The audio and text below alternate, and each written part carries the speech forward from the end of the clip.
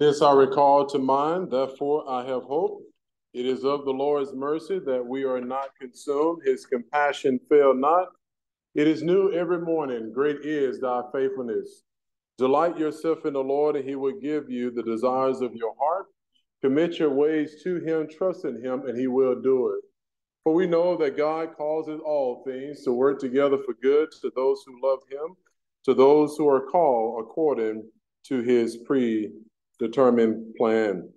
I want to welcome everyone once again to our first Sunday of the month communion service. And we are going to have a memorial service today commemorating the work of our Savior, Jesus Christ.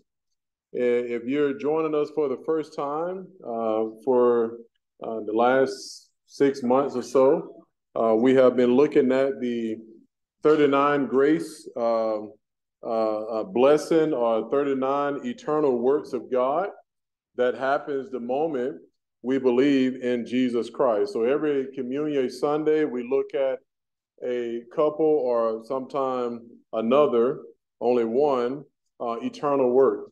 And this Communion Sunday, we are at number 17. We're at blessing 17 in the 39 eternal works of God at salvation. Keep in mind the whole principle of grace. As you know, this is Grace Bible Ministry. We are a ministry that believe that there's nothing we can do to save ourselves. Jesus Christ have already done all the work, and the only thing left for us to do is simply put our faith in the finished work of our Savior, Jesus Christ. We also wish in our dealings with people to reflect that same grace that was shown to us. Grace is kindness shown to those who don't deserve it. It is all that God is free to do for us because of what Christ have already done. And so we here at Grace Bible wish to reflect God's grace in everything we do, from giving to worship and to allowing you the freedom to live your own spiritual life unto God. So that means that I'm not going to gossip. I'm not going to get in your business or anything like that. What you do in your private life is between you and God, and that is a grace principle. Grace is when you allow people to live their own spiritual life as unto the Lord. But we are a grace church. And remember, these eternal words are eternal. In other words, you can't lose it. Once you receive it, you cannot lose these eternal words. And these words happen at salvation. You cannot lose it. You did nothing to earn it. So it makes sense that if we did not do anything or could not do anything to earn these blessings, then how can you do anything to lose it? If you did nothing to earn it, you can't do anything to lose it. They are eternal words. In other words, God don't take these blessings back from you when you screw up or when you mess up. He don't, because they were not given as a result of your work or your performance anyway.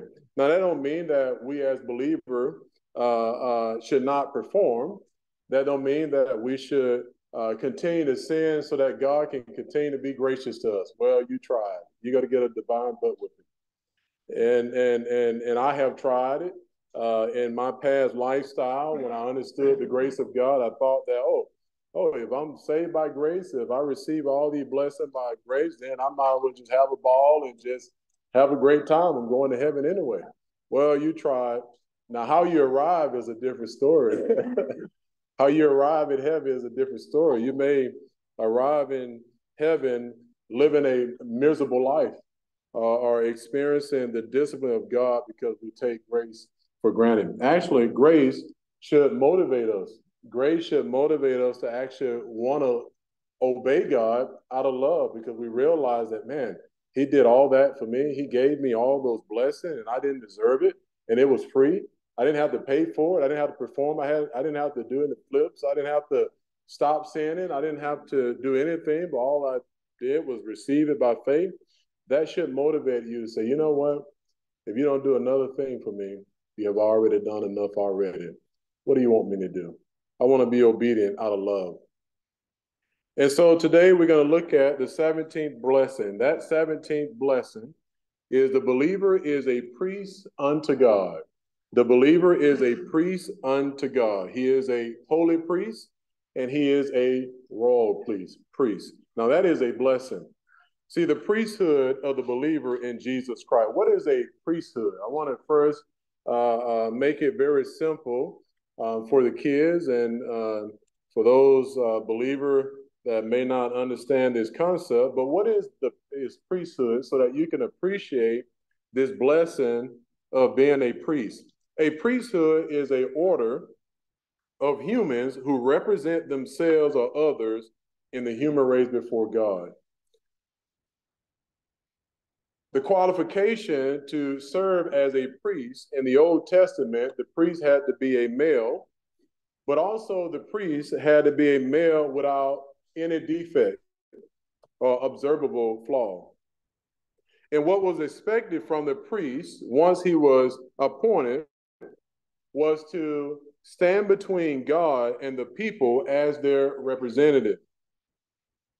The priest is to present sacrifices for sin. He is to present gifts to God. Now, there were 4 categories of priests in the Bible, or this priesthood. The Bible revealed 4 categories of priesthood ordained by God. The first priesthood, you had the patriarchal priesthood from Adam to Moses. You had the Melchizedek priesthood. You had the Levitical priesthood, and then you had the church age royal priesthood. Now, I want to briefly look at each of these priesthoods so that you can better understand. And by the way, it will help you understand the Bible a little better as well. The patriarchal priesthood from Adam to Moses was when the father represented the entire family before God. Men like Adam, like Noah, like Job, like Abraham, like Isaac, like Jacob, and Moses were patriotic priests. If you go to Genesis 8:20, we see an example with Noah, where the father represent his family before God. Genesis 8, verse 20, the father represent his family before God, and we see Noah is an example of this priesthood. In the first service, we always get volunteers to read. Can we get a volunteer to read verse 20?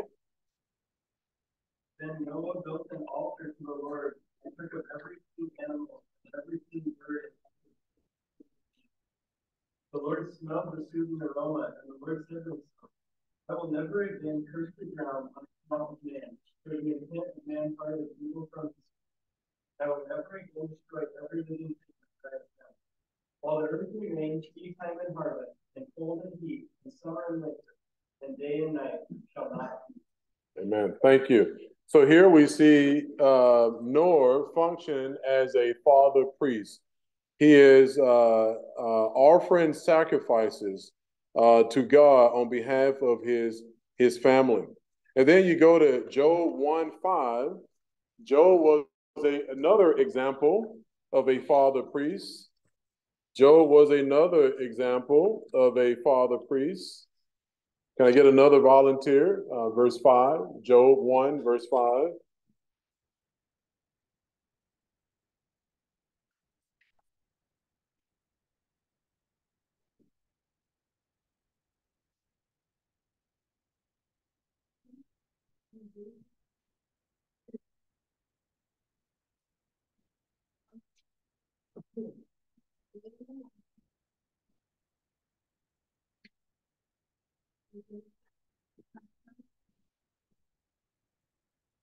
Okay, so thank you. So here we see Job function as a father representative of his family.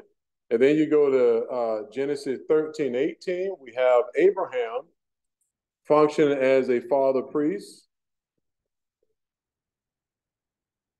13:18.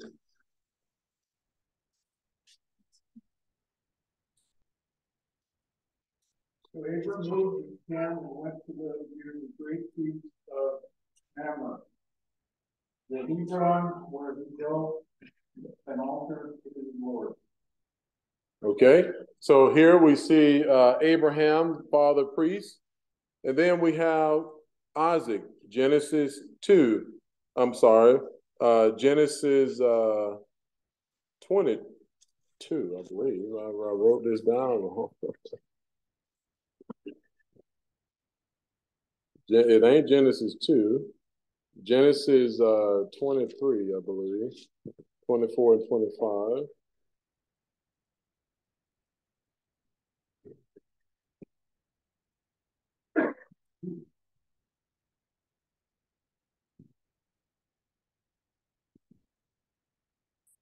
No, I'm sorry, 26.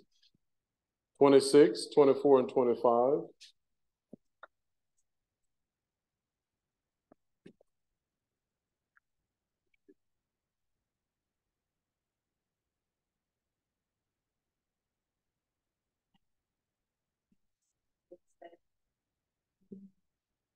You're not trying to be people. Let's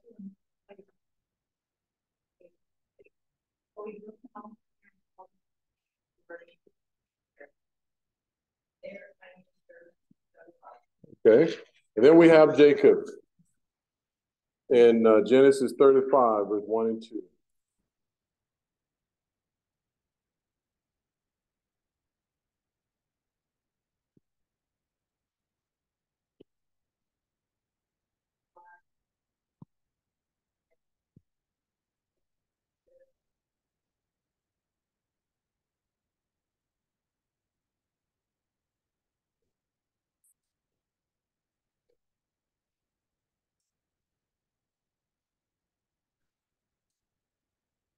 Okay, so here, these verses we just looked at gives us the concept of the father functioning as the family priesthood, where he represented himself, but he also represented his family before God. The father priest revealed the truth of God's word. The father priest built an altar for sacrifices, and the father priest offered sacrifice for himself, but also his household. And then we have Melchizedek priesthood. In the times of Israel in the Old Testament, there was a king and priest of Jerusalem, of Salem, also Jerusalem, which another name for Jerusalem then was Salem, who represented the nation before God. And we don't have to go there, but Genesis 14, 18 through 20, we have the Melchizedek priesthood. Melchizedek did not have descendants. His order or position was not according to physical birth. He was without father, without mother, without genealogy. He had no beginning of days that anybody know, nor end of life. He was made like the Son of God, remaining a priest forever. Now, this man, Melchizedek, set a pattern for the future priesthood in the church age, but he also was a type of Jesus Christ's humanity. Now, his priesthood was superior than the father priesthood, and Abraham recognized that when he offered him tithing. And then 3, we have the Levitical priesthood. Most of you, when you think of priests, you always thought of the Levitical priesthood, which was instituted when the Mosaic law was instituted after the Egyptian captivity. God instituted and authorized the Levitical priesthood. Now, the Levitical priesthood began with Aaron, Moses' brother, who was from the tribe of Levi. Now, this priesthood was carried on by Aaron's natural son. But if Aaron's natural son had any defect, they were disqualified from serving in the tabernacle or the temple. In this priesthood, it was commissioned by God. These priests were separated unto God, and they were allowed to come near God. The priesthood taught the law. The priesthood offered sacrifice. The priesthood maintained the tabernacle and the temple. The priesthood served in the holy place. The priesthood ceremonially inspected unclean persons. They collected taxes from the people. They also served as judges when there were controversies. The Levitical priesthood represented the nation of Israel before God. This priesthood was from Aaron, 1444 BC to the destruction of the temple in AD 30. However, in AD 33, Jesus Christ's work was completed. And as a result, and the church age was brought in. And as a result, the priesthood, the Levitical priesthood, had came to an end at AD 33 with the finished work of Jesus Christ. Now, the Levitical priesthood will be brought back in the millennium. When Christ returned to reign over a restored Israel, it will be reactivated, but not as a means to salvation, but as a memorial of the cross and what Christ have already accomplished. And then lastly, we have for the New Testament or the church age priesthood or the royal priest. Now, here's where you and I come in at. After the finished work of Christ, the church age came about in AD 33. And through Christ's work, a universal priesthood was activated. The universal priesthood or royal priesthood is the body of believers in Jesus Christ who represent themselves before God. Go to 1 Peter 2, verse 5 and 9. 1 Peter 2, verse 5 and 9. 1 Peter 2, verse 5 and 9. So every believer from Pentecost to today is a royal priest. And remember, a priest had to be holy. He had to be without defect. And the moment you believe in Jesus Christ, God gives you as a gift the righteousness of Christ. He clothed you in the righteousness of Christ.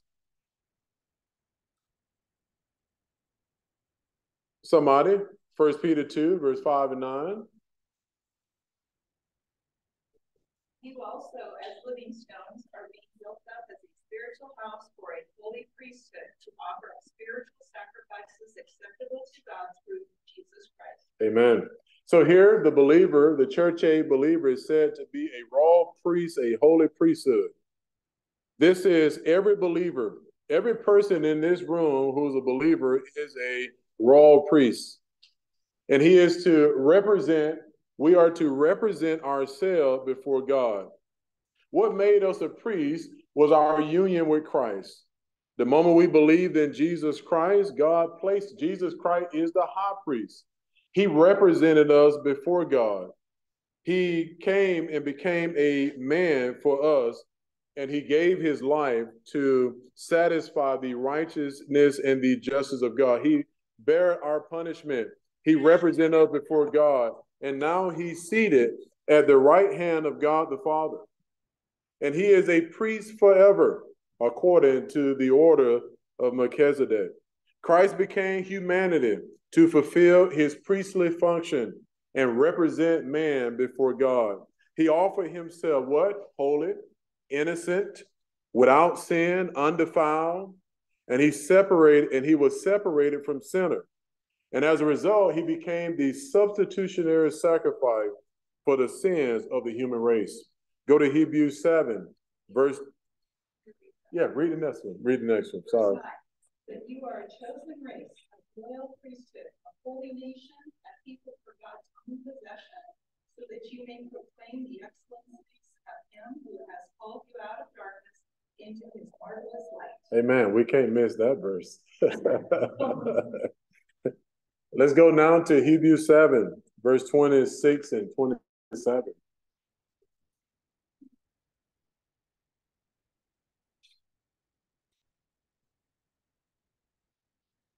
Anybody?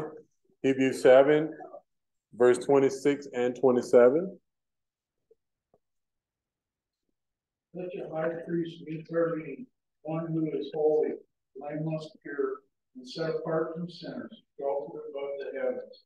Unlike the other high priests, he does not need to offer sacrifice day after day, first for his own sins, and then for the sins of the people. Amen. Go ahead, Steve. Next verse. He sacrificed for their sins once for all when he offered himself. Amen. So here we see our Lord Jesus Christ is the great high priest. He offered himself, though, for our sin as a substitutionary sacrifice, though he himself was innocent. And he's now seated at the right hand of God the Father in the heavenly throne room. He is making intercession right now on the behalf of all those who draw near to God through him. See, I don't have to go to a human man to be able to come near to God. Jesus Christ is my high priest, and he's seated in the heavenly throne room. And every time I, in the privacy of my own soul, confess my sin, I have a high priest sitting at the right hand of the Father, and he probably reach over there and say, Father, look at the holes in my hands. And the Father said, on the basis of your work, he is forgiven. And so Jesus Christ is our great high priest, and I don't have to go to a man to intercede or to be able to draw near to God. I have a great high priest, Jesus Christ. We as a church age believer are called to function in our priesthood. In other words, the Levitical priesthood ministrant was a shadow of Christ. The royal priest now serves in the realities of the fulfilled Christ. In other words, Christ have already done the work. Whereas when the Levitical priests were serving, everything that they did pointed to Christ, but now we are priests and we look back to what Christ have already done. And as a royal priest, we do not offer sacrifices. We do not offer sacrifices and gifts for sin, because Christ has once and for all sacrificed at the cross. It is complete.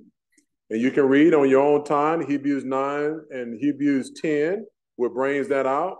The only ritual that is mandated by us, the only ritual that is mandated in Scripture for the priesthood is what we're about to observe today, and that is communion. And communion is remembering our great high priest who gave himself as a substitute on the cross so that we all can come near to God in the privacy of our own soul and receive forgiveness of our sin. See, royal priest is the office of every church age believer. Upon your entry into God's family by faith alone in Christ, you are granted the commission and the privilege of representing yourself before God the Father personally. The Levitical priesthood was based on physical birth and physical attribute, but the qualification for a priest in the church age is simple: spiritual birth. You must be born again. And that happens the moment you believe in Jesus Christ. Galatians 3:26 say you all are children of God through faith in Christ Jesus. That's the only thing that is required to draw near to God in faith, receiving forgiveness of your sin personally, is simply tell God that I am believing in your Son, Jesus Christ.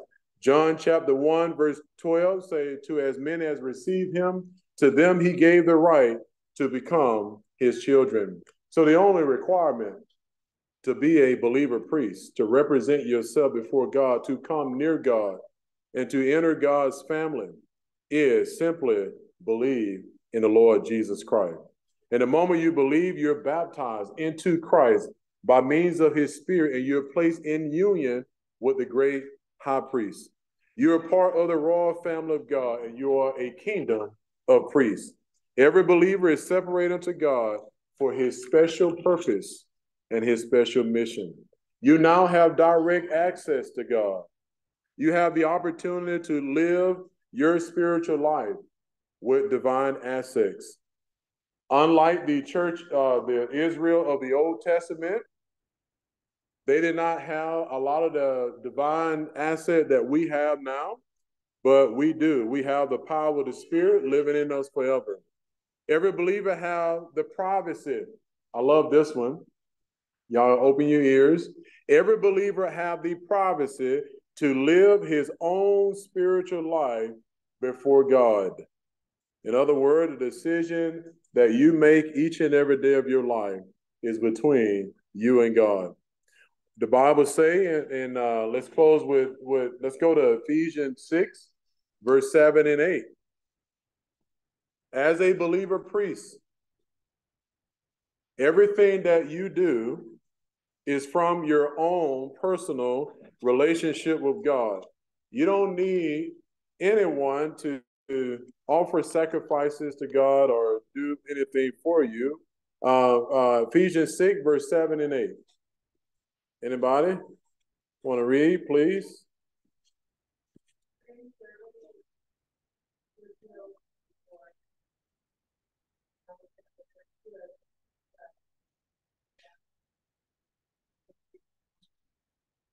Okay, so here we see that every believer have the privacy to live his own spiritual life before the Lord.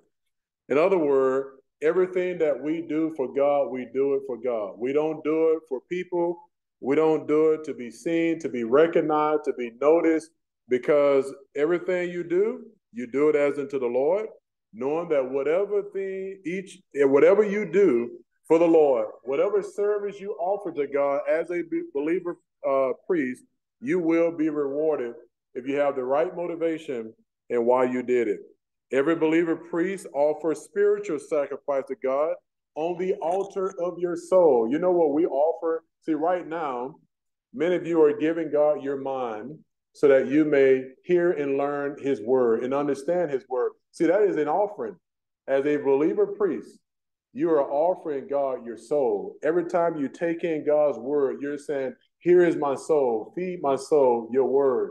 Every time you come to church, you are offering God an offering as a believer priest. In Romans 12, 1 and 2 say, I beseech you, brethren, by the mercies of God, present your body as a living and holy sacrifices unto God, which is your reasonable service of worship. And do not be conformed to this world, but be transformed by the renewing of the mind. Every time you use your body for holy purposes, you are offering your body unto the Lord as a believer priest. In other words, my hands and my feet, my heart, my emotion, my mind, my mouth, my eyes is for God's holy purpose. Every time I choose to refrain from sin or the influence of evil, then I am saying, God, here's an offering. And see, a lot of us as believer priests, we like to give God part of us and not all of us. Like these little children that always like to prevent me from grabbing all of their jelly beans. They always like to give me one in their dirty hands instead of let me pick my own. Let me get what I want and not you try to give me what you want me to have. But a lot of believers like that. They like to give God part of them rather than all of them. See, as a believer priest, we are called because of the grace and the mercy of God demonstrated at the cross. We are to give God our complete self. All of us say, Lord, every day you wake up, you say, Lord, here I am. Here's my complete self. Because that's what it says. I beseech you, brother, by the mercy of God, that you present your body. Now, it said body. It didn't say your arm, your leg, your feet, or just your ears and your eyes. It said your body. That means God say, you owe me an offering. And that offering is your complete self, all of you. I want all of you for my holy purposes. And every time you choose to stay in fellowship with God, that's what you're doing. You're offering God your complete self. And what does fellowship with God mean? It means walking in obedience to the principles of the Word of God. And the more you're obeying God's word, you are giving God an offering. You're saying, here I am as a result of what you've done for me. I give you my complete self every time you obey. And that's how you show your appreciation. But then lastly, in verse 2 of Romans 12, every time you do not allow the world to mold you to be like them, you're giving God an offering as a believer priest. And you represent yourself before God. And I'm going to tell you, I don't know about you, but I am in control of my own personal spiritual life. You know, I'm not just because I'm doing certain things as a believer priest. I'm not asking you to do it. It's your choice to not allow the world to mold you to be like them in your response to the love of God. And so you are a believer priest. You represent yourself before God, and you can come near to God in confession of your sin. You don't need to go to no priest. You can pray directly to God. You don't need nobody to pray for you. You can learn to apply God's word to your life to grow spiritually because God have made it possible for you to understand his word. He gave you his spirit. You can participate in the communion service today because this is a priestly function only for believers in Jesus Christ. At this time, I want to ask the deacon to come forward and pass out the elements, Glenn and Johnny.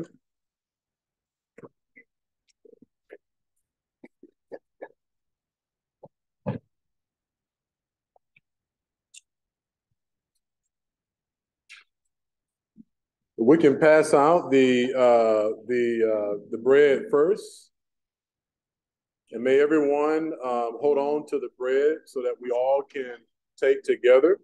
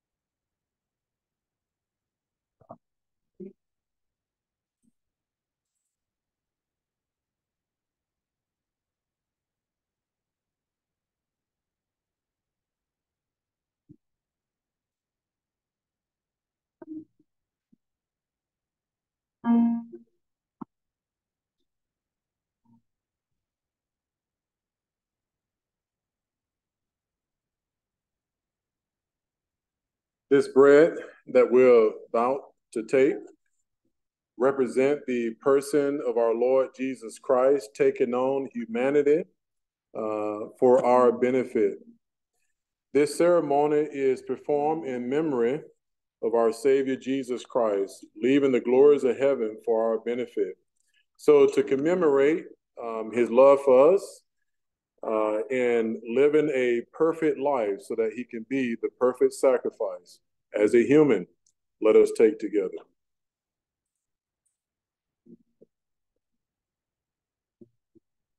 Glenn, if you can give thanks for the bread.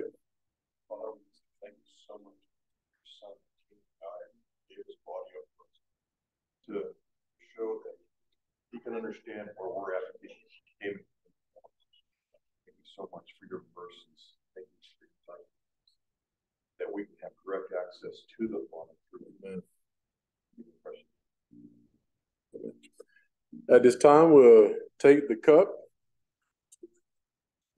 May all obtain until we take together.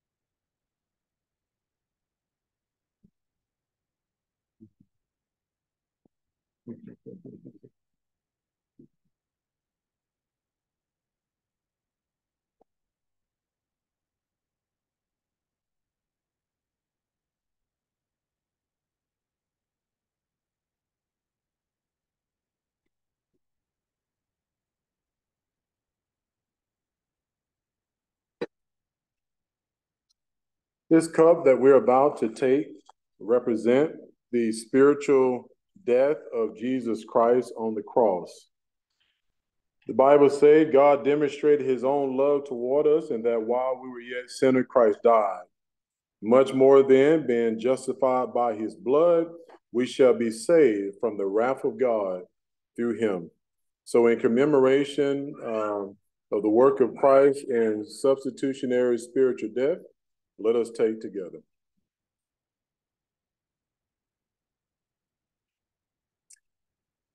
Brother Johnny, can you give thanks for the cup? Heavenly Father, we thank you for the love that you laid out. You pick something we couldn't fix. Lord, you abandoned us with grace, demonstrated mercy, and Jesus as he came and gave himself on our behalf. Thank you for your word that tells us all that we need to know about you, about ourselves, about what you've done for us. And we're able to be today. Thank you, Lord. All that you have done, bringing us back and reconciling us back. Amen. At this time, we will be dismissed. Thank y'all. Oh, one more song. One more song. All right, one more song.